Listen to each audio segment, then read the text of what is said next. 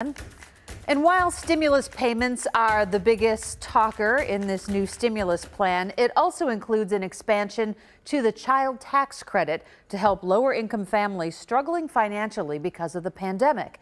Here's Channel 2's Liz Lewin with more.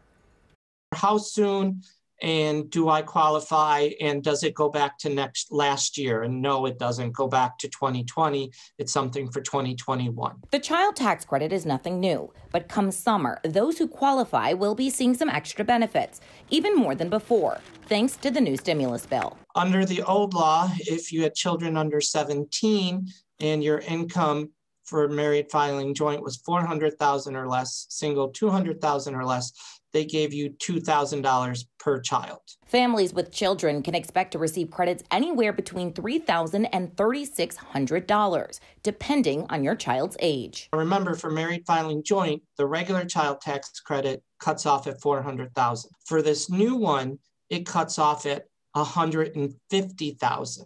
And they're going to have it for children up to and including age 18, where they will get the extra $1,000. Tax expert Christopher Fabian says, comparably speaking, this enhanced child tax credit is more inclusive and gives more families the leg up that they need. But he's encouraging people to be patient, especially with the IRS. They're still processing returns from 2019 that they received in the mail. There's 7.5 million pieces of mail behind. So once you determine you're eligible and apply for that credit, when can you expect to see the extra credit?